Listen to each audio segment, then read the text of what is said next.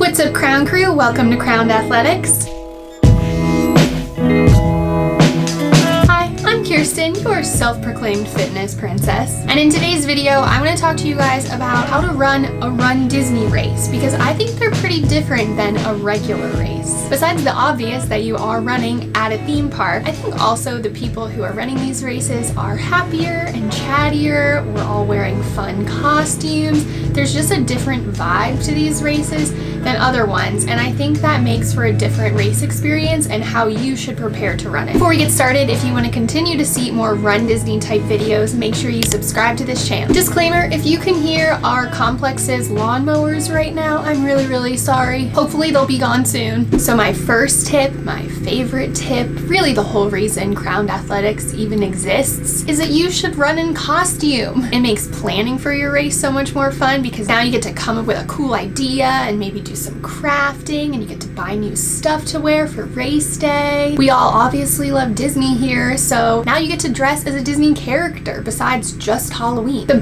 best reason for this though is during the actual race, because when you wear someone recognizable, all the spectators will yell at you and encourage you as you're running. Go Ariel, go Belle! And then you know that they're yelling specifically for you, which makes it so much more special than just the general cheering. And as someone who has cheered for runners before, I greatly appreciate when someone's in a costume that I can yell out their costume name, because yelling "Go Runners" a million times gets very annoying. If I can yell "Go Tigger," "Go Buzz," it's so much more fun for me as well. Okay, this next one I am very adamant on, but I know a lot of people have different opinions. Don't wear headphones to a runDisney race. I know the official runDisney website says not to wear them so that you can hear like safety announcements and things like that. I don't wear them because you get to hear so much more of what's going on around you and you feel a lot more immersed in the race. That's a lot of sombreros, I'm just saying. This is most obvious when you're in the theme parks. They play really fun music that usually is really inspiring and pumps you up, and you're like,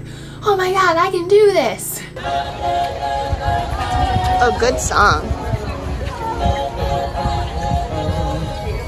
It's hard to not want to run too fast when you're in the parks because of this inspirational music, but you definitely want to be a part of that. But also when you're on the highway and you think that, okay, this is going to be the really boring part, I'll put in my headphones. You can hear if you want, but I actually really like still being a part of the race experience. I run alone, so I have no one to talk to, and I kind of like eavesdropping on people's conversations as they're running by me. People can tend to say really funny things when they're super tired and you're at like mile 10 or something, which kind of goes into my next tip: talk to strangers, make new friends. As an introvert and someone who's not really big on small talk, I end up actually talking to a ton of people on race weekends because there really isn't any small talk, because you're talking about something that you're in the moment that's pretty interesting. If someone's running by and they're having a conversation and they say something funny, I might like chuckle along and try and insert myself into their convo. I don't know if that's rude of me, but it gives me something to do. They seem to like to have a new person to chat with as well, and then we can kind of just laugh about the situation that we're in, about whatever mileage it is, or we saw a funny sign or something like that, and now I kind of have a new friend. If you're scared to do this, just think about it. There's thousands of people out there. You may never see them again, but if you keep coming back to runDisney races, you might actually see them again, and now you have a new friend and they're not just a weird stranger. I don't know, it's what I like to do. The morning of my first marathon, I was freaking out. I was so scared, and I was alone because my friends are way faster and they were in a corral much ahead of mine. I actually asked the woman next to me if she would give me a hug.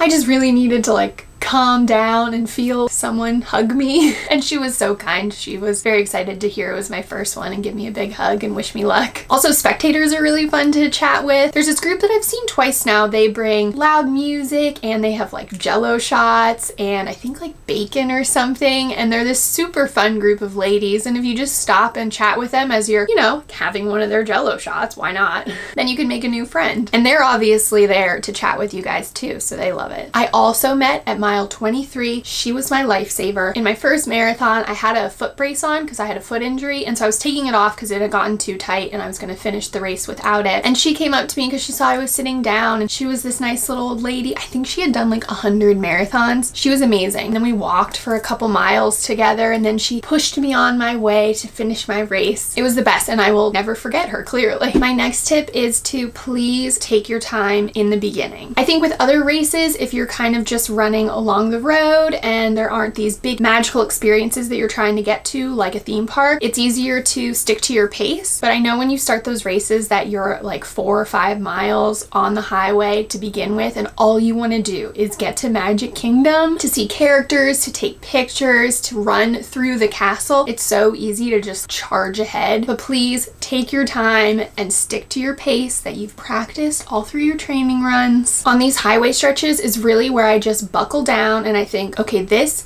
is what I trained for. I'm going to stick to my intervals. The time goes by a lot faster, I find, when I do intervals because I kind of have something to look forward to, whether it's to start running or to stop again. I mean, I can do anything for a minute and then I get to rest again. So please take your time and stick to the training that you've done up until this point. So Disney does provide different fuel throughout your races if you're doing a half marathon or a full marathon, but if you're not used to taking that specific kind of fuel and you don't know how your tummy is going to react to it, I definitely bring my own. And then I like to bring something a little bit extra special for like kind of mile 10 or maybe mile 22 if it's the full marathon that I know I can look forward to. So for me, maybe I'm a little bit weird. I know people do bring salt packets to replenish their salt because you're sweating it all out, but I really love olives. They make these little tiny olive packs that are like a to-go olive pack, and then I just save that until mile 22 and I know that I can have it and it's just something I can look forward to, and then I feel so amazing after I have it. So maybe think of something that you would like to look forward to that you can bring with you. I also wanted to mention the water stops.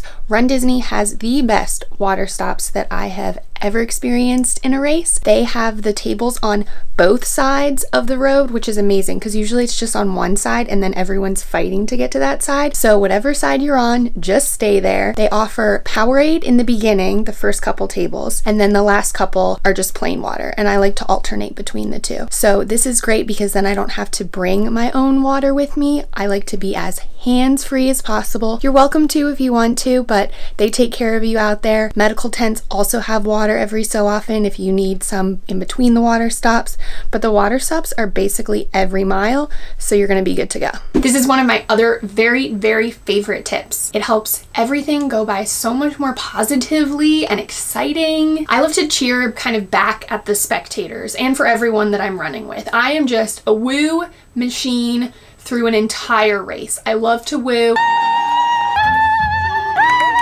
When you woo, they woo, then another person woos, and then you just have this huge woo fest and everyone is so happy and cheering. It's both good for you, for the runners, for the spectators, because the spectators get kind of bored. I mean, they're just there like they have to keep cheering and everything, but if they kind of see you give something back to them, it makes them feel like they're doing their job and they're helping you. And so I think it's really nice. And I don't know how you could be tired and miserable when you're wooing. So it really helps uplift me because I'm putting positivity into the air. I mean, when you force yourself to smile, doesn't it kind of make you happier? And then even if you're just on a highway stretch and there's no spectators, I'll just throw in a good woo and then people will respond. Now we're all a little bit happier. So next time you're feeling really, really tired and you just want it to be over, just try it. Give a nice big woo, maybe 2 woos, maybe a big hands up as you woo so there's some visual, and I promise you're gonna feel a lot better when you do it. Okay, now specifically for the marathon, I have a couple tips. Ride Everest. If you're new to this channel and you haven't watched my other Walt Disney World marathon videos, I love riding Everest in the middle of my marathon. I think it's the absolute best thing you can do. I think it's the best thing about this marathon, any marathon. It's why this is the best marathon. I'm in line to ride Everest. You need to do this race. You get to ride a roller coaster. It's at exactly mile 13. You're starting to get a little bit tired, so you could use a nice pick-me-up. The train is full of runners. It's all runners and everyone's just cheering non-stop. So you'll never run a marathon like this again, but you'll also never ride Everest like this again because no one ever cheers like that crazy on Everest unless you're doing it in the middle of the marathon. Then my next one for the full marathon, I don't know if he's still there. I hope he is, but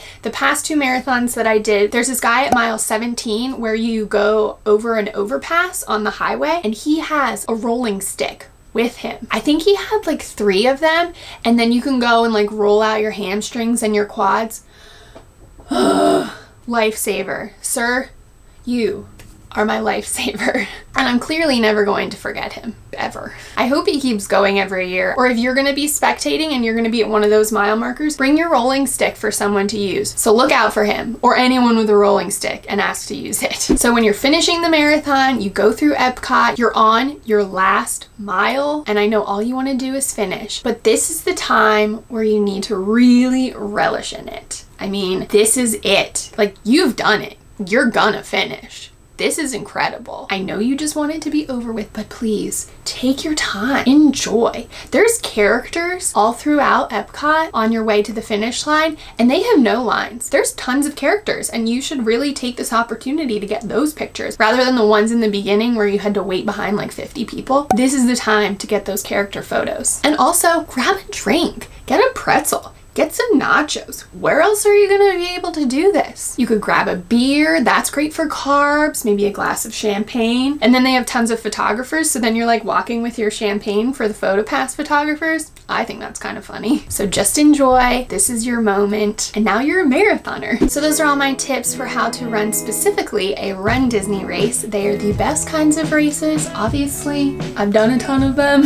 If you take anything from this video, run in costume, and then go to crownathletics.com to get said costume. Always coming out with different characters that you can run as. We've got athletic tank tops and sweat wicking headbands. Perfect so that you have a cute but very comfortable race day costume. If you like this video, please give a big thumbs up. Thank you so much for watching. I am so very grateful. Make sure you subscribe and always wear your crown with pride. Bye!